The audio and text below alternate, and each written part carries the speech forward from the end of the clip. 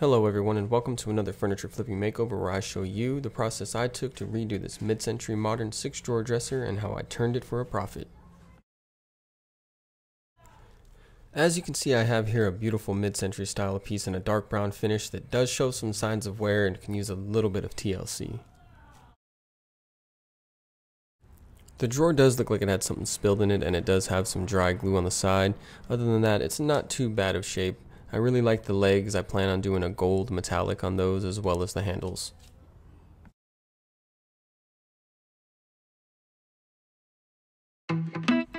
I start by removing all the drawers and numbering them so that I can put them back in the same place that I took them out from, just so I can give it a good cleaning and everything goes back together the way that it should.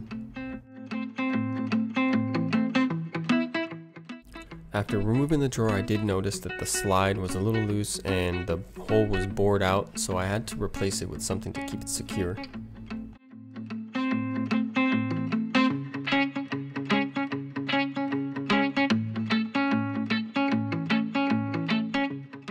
I also found that some of the slides under the drawers were either broken in half or completely missing at all, and I'm gonna have to come up with something to replace these with.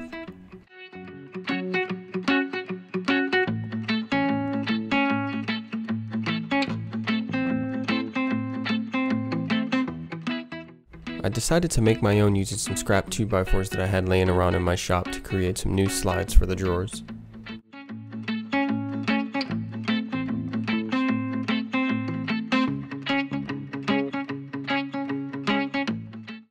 When using power tools, you want to be sure to follow all manufacturer's safety guidelines and instructions and be super careful.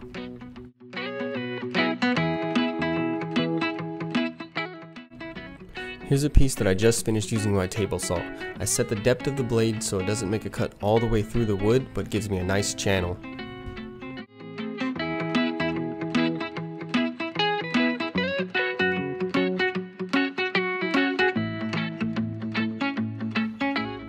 After finishing up the wood tracks, I'm going to use some Titebond 2 glue to go ahead and glue it down, and I'm going to use some pin nails to tack it down just to keep it nice and secure.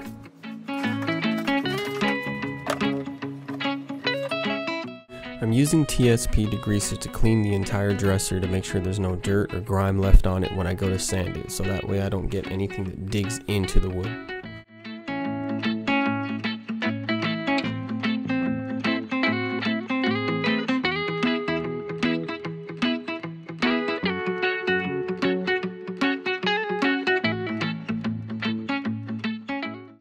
After cleaning, I'm going to go ahead and scuff sand the entire dresser using a 150 grit sandpaper just to give the new paint something to stick to.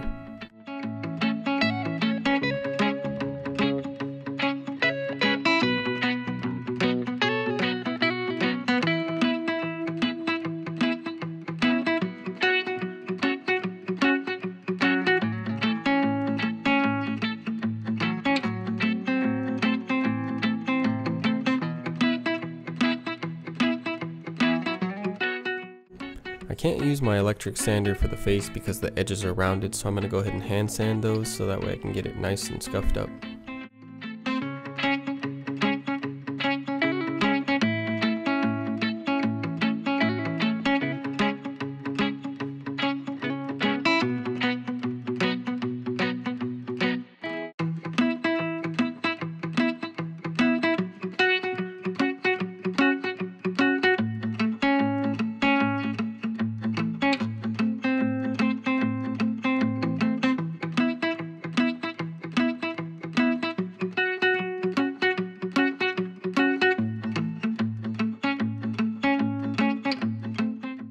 I decided not to paint the drawers because I'm going to sand them down to bare wood, and I'm going to stain them the same color as I'm going to stain the legs.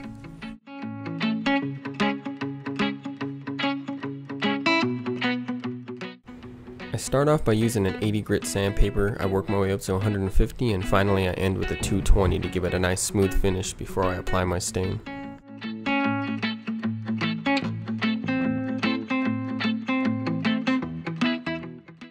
I applied some wood putty to get rid of some of the little minor dents and low spots that it had, just so that it looks a lot cleaner once the stain is applied.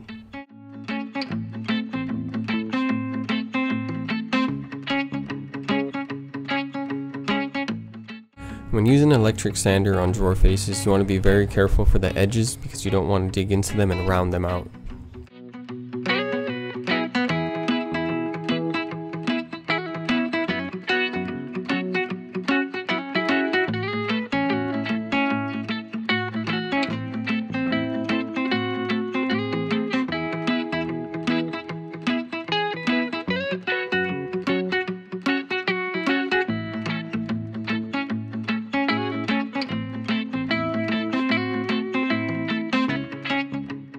After sanding down to bare wood, you really want to give these a good cleaning, so I'm using some mineral spirits just to get all the dirt and dust off the faces.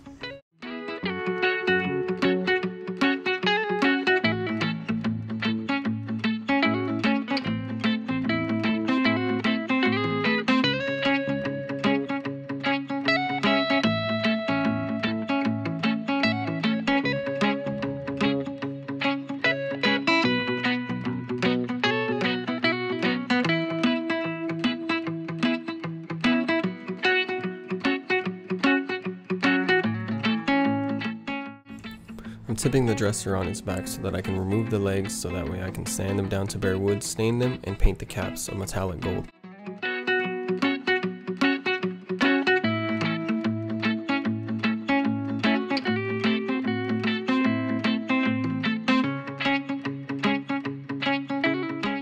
After removing the legs, I needed a way to prop it up, so I'm using some old paint cans to get it off the ground before I start to paint.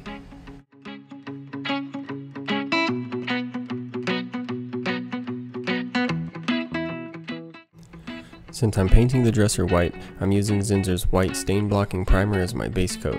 I thin it out by around 10% using water because I'll be using my HVLP spray gun.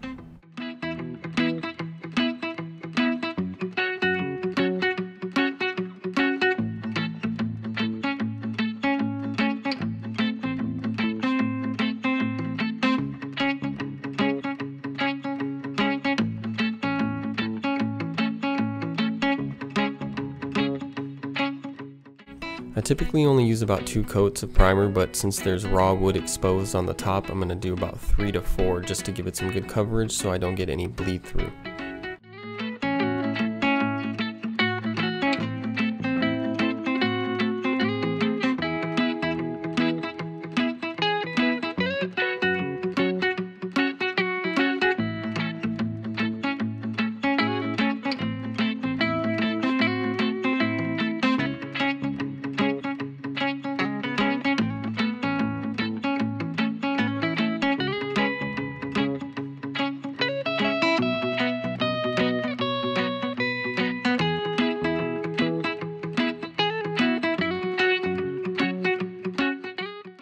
I'm using my electric sander to sand the legs down. Doing this, you want to be super careful not to stay in one spot. You want to kind of keep everything moving back and forth so that you don't create flat spots.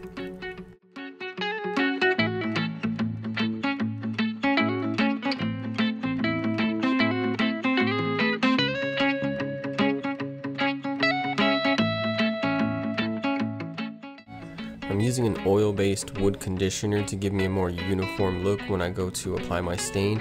It just keeps from giving you blotchy, dark spots and light spots, and it just looks a lot better.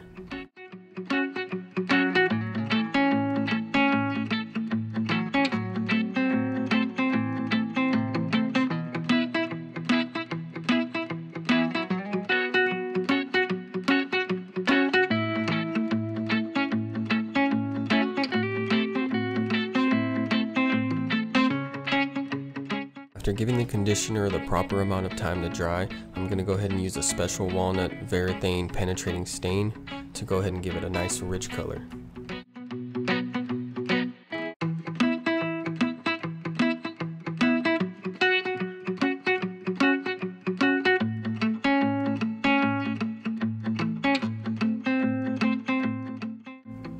For my top coat, I like to use Varathane's satin finish, polyurethane, and a water-based finish. I like to go ahead and give it about 2 to 3 coats with the light sanding of maybe 220 in between every coat.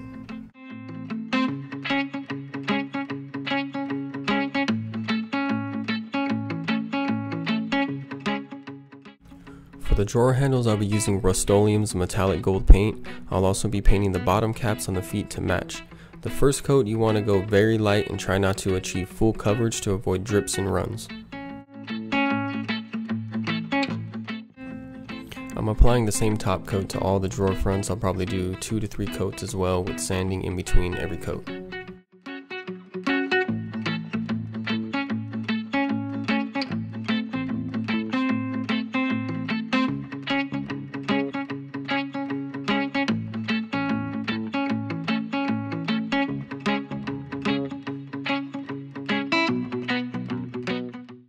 Now it's time for my favorite part of any project, and that's reassembly, where I go ahead and attach any feet or any kind of hardware that I've taken off and put it back on, and this piece is almost done.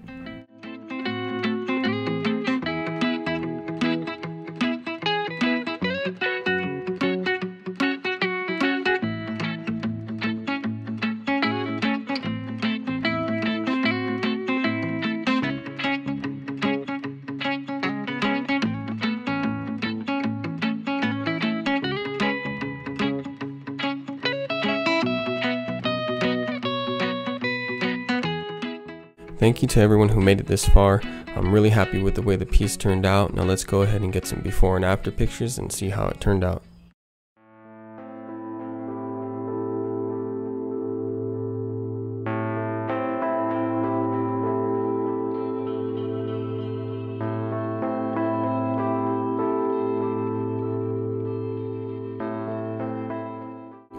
Now for another favorite part of mine, let's talk the numbers. I picked this piece up on Facebook Marketplace for $40. I spent about $20 on paint, and I already had the stain and clear coat from a previous project, putting me at a total cost of $60 as well as around 6 hours of labor. I then just sold it a few days later for $450 at a total profit of $390. So that's going to be it for this furniture flip, and I'll see you on the next one.